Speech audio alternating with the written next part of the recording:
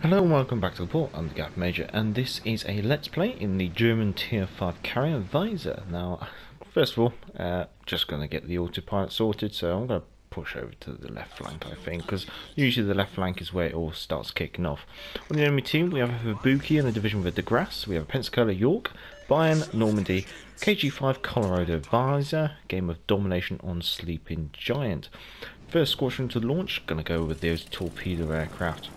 So, the reason why I've picked the Weser for a Let's Play is it's not Tier 3, so it's not Steel Clubbing, and it's not Tier 7. I find the Tier 7's a little bit overpowered, and so I found that the Tier 5 is probably the slightly more difficult one, simply because you usually get up-tiered against Tier 6s, which is where anti-aircraft capabilities of certain ships really starts to kick off, and then it's one of those really weird tiers where you can end up with really strange games.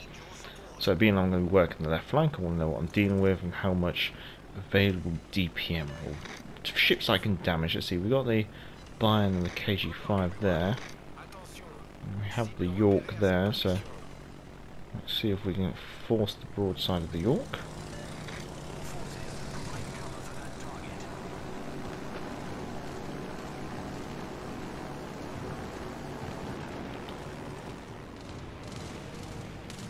I don't think I can bounce it onto the De Grasse and T61.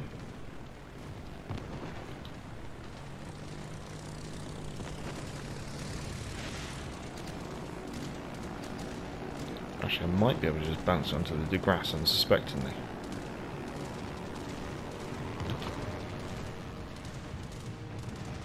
We might just catch the De Grasse out because he's probably thought I dropped on the York. There we go, very nice. That was cheeky. Time to take the AP bombers up.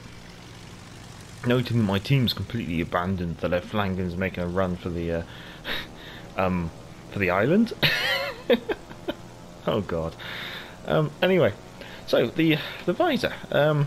So she almost could have maybe existed if they actually completed her. She starts life as the Seedlitz, which was initially going to be built as a light cruiser version of the Admiral Hipper class heavy cruisers. However, what they then changed their mind to was to make her as an Admiral Hipper class heavy cruiser instead, which was probably a very easy minor conversion when it came to the design, I have to confess. But the problem was she was 95% complete by the outbreak of World War II, but instead of ooh, can I swing round onto this? I think I just can.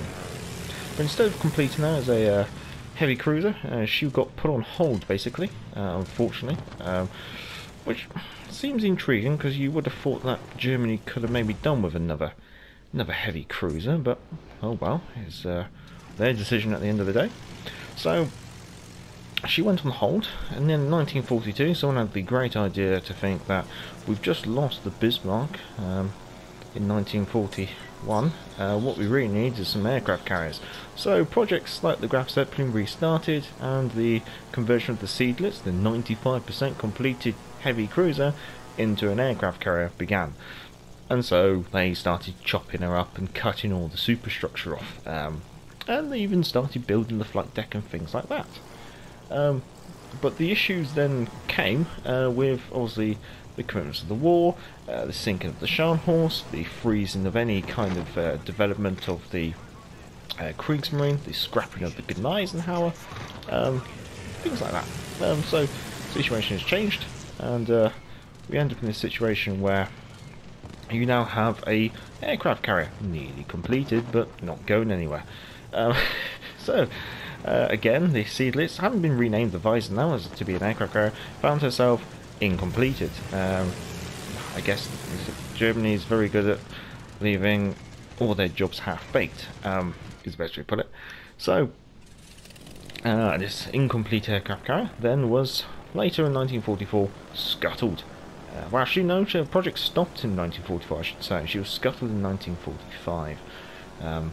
So yeah, that's the story of the Weser, or the Seedlitz, the incomplete German fantasy. I guess, dream big and don't deliver. Could be a motto for this carrier. Uh, anyway, at least the aircraft are real. Believe it or not, the Fiesler FI 167s were actual aircraft. The problem was they only ever built 14 of them in total.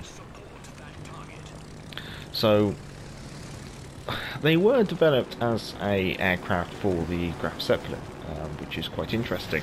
And they are actually designed as carrier-borne aircraft. Their undercarriage could be jettisoned, even though it is fixed undercarriage.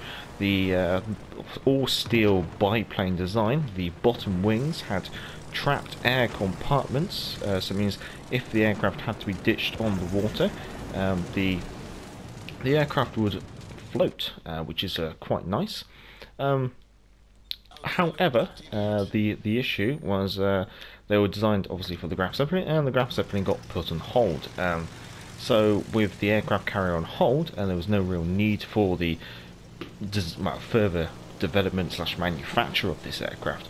Therefore, even though only 14 were built, they were basically then put on hold. There was no need to build any more.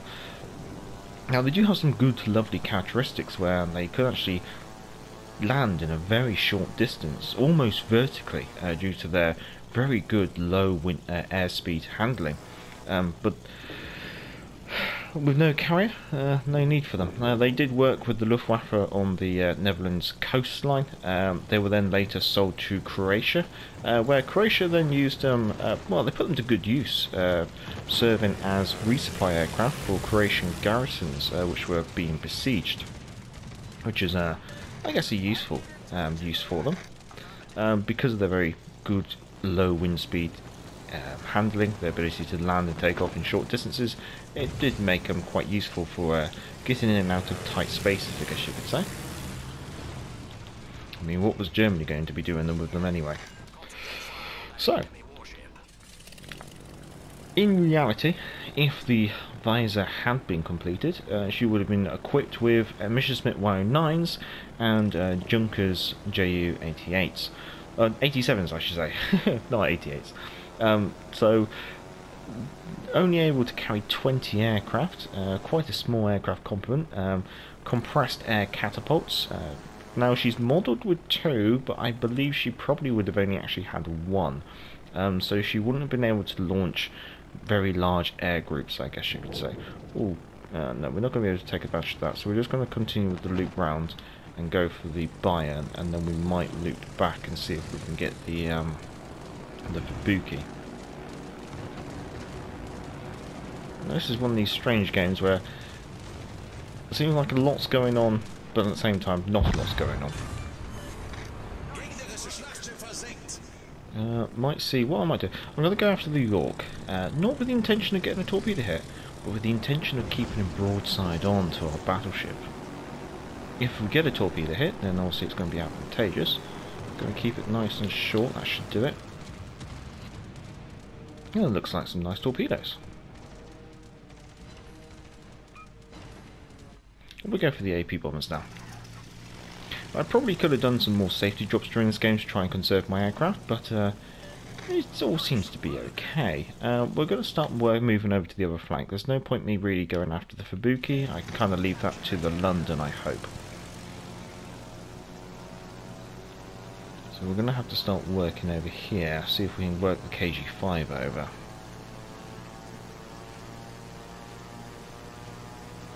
And then make sure I keep the London between me and the Fubuki.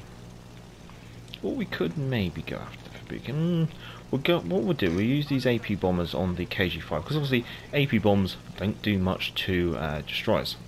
So if I can work the KG-5 over, I've got a good potential of maybe getting this Citadel. And then I can always use torpedoes on the Fubuki.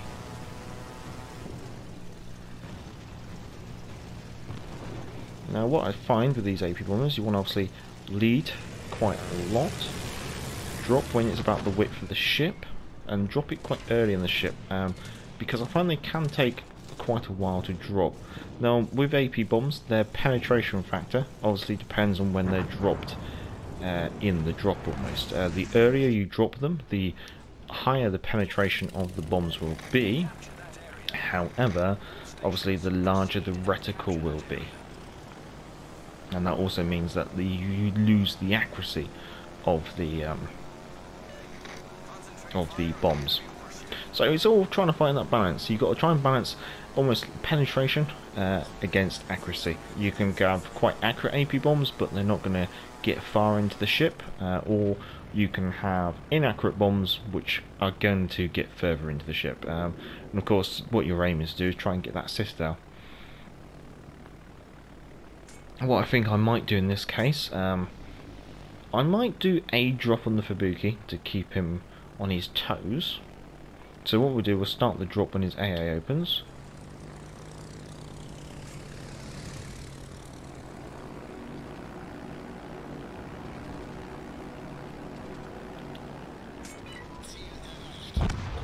Oh, there he goes, very nice. Well, there's not going to be much left on their team.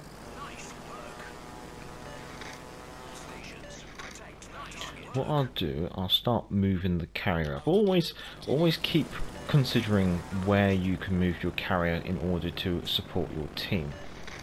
And I will use an engine cooldown. That's one of my downsides when I play carriers. I always forget about the engine cooldown. So what have they got left? Obviously the Pensacola and the Normandy, and obviously their carrier, which is lingering around somewhere. So we see if we can work the Normandy over for a bit. We've nearly got a full flight of AP bombers ready, so having found the Normandy, this would be obviously advantageous. Gonna go a little bit past, yeah, because he's backing up. There we go.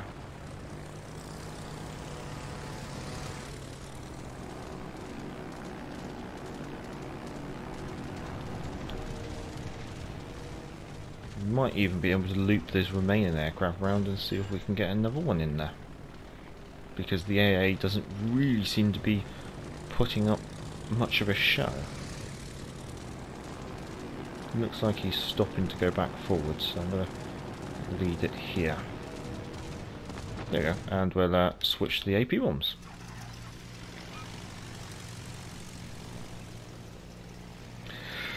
So, when it comes to carrier gameplay, it can really depend. Sometimes I find you can do better in a carrier if your team loses, because it means there's more for you to do against the enemy. I do sometimes find with carriers, if you're stuck on a team that's very, very good and knows what they're doing, you literally roll over the enemy team, the game's over so quickly and the enemy ships disappear so quickly that as a carrier you're not really able to get your teeth into the game. They very much are a damage over time kind of class. The longer the game goes, the better really for a carrier. Short games, or games where your team's very effective, are probably some of the more difficult games. Not sure where the Normandy's going. Let's drop there and see what we get. Oh, we've got a citadel, okay. It seems like the joys of the autopilot have kicked in. Sometimes I find if there's an island within the grid square that you want your aircraft carrier to go, your aircraft carrier just cannot resist and will have to try and beach itself. Dropping nice and early there, hoping for some citadels and being rewarded with such. And as you're pretty much seeing, the anti-aircraft of the Normandy is not really much of a concern. At the moment what you're seeing is there's not a lot of flak clouds, and the reason being is I'm quite close to the ship, therefore it's not really inside that range of the flak clouds. We will do some torpedo aircraft, launch some fighters here, and we ought to find ourselves into another grid square if we can. So we'll do that to get moving. We might make a run on the... I mean, it would be nice to wrap up the Normandy for my team, but at the same time I think maybe I ought to go for the Pensacola. She's potentially the biggest threat to me, and also with the amount of time left in the game.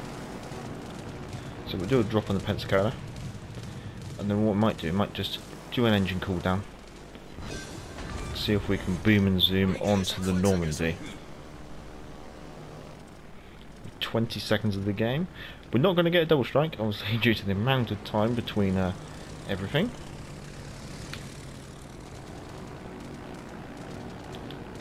Let that reticle close in. Now remember that the way the torpedoes go, you'll end up with one to the left and one to the right. Well, that's as much as I think we can really do in the carrier without having to go after their carrier, so can't really complain about that. It's nice to have a game which actually dragged out. I've had quite a few games which end very quickly. Let's see how we did there. We managed to do 89,000 damage with 11 torpedoes and 13 bomb hits, getting 4 citadels, 3 flooding, 3 kills, 3 incapacitations. Managed to detect 10 ships, which is hopefully helpful to the team. Coming second on the team, can't complain about that. The London doing very well as well. Enemy team, yeah, the KG5, the Fubuki on our flank. Yep, no, that seems fair. That seems fair. Managed to walk away with 209,000 credits after a ship service cost of 35,000 credits. Obviously, that does include a premium account, obviously buffing that up. But all in all, the tier 5, I find it can be very hit and miss depending on the game. Sometimes it can be very good, but you kind of have to have like an average to like a rubbish team, whereas sometimes I find it can be quite bad if you end up with a very good team because you just can't get your teeth into it. But this game, it's managed to be a nice like I say, like it's a nice average game. Being able to get my teeth into it and support the team without either side really feeling like they're rolling over each other, which has been quite nice. I wish we could get more games like this these days. Well, I hope you have enjoyed this. As always, down in the description will be the modules and the commander build. Also the email address for the channel if you want to send any of your own game captures for the community spotlight video, and the link to Patreon if you want to support the channel on Patreon, as it is a non-monetized channel. I'd like to say thank you to the subscribers and thank you to the patrons. Until next time, I'm the Galloping Major, and back to the port. Hey, hey, clear the way, here comes the Galloping Major. Bumpity, bumpity, bumpity, bump. Get out of the way there, you fellows, unless you want me to run you down. I guess this is the life. Now, hey, hey, clear the way, here comes the Galloping Major.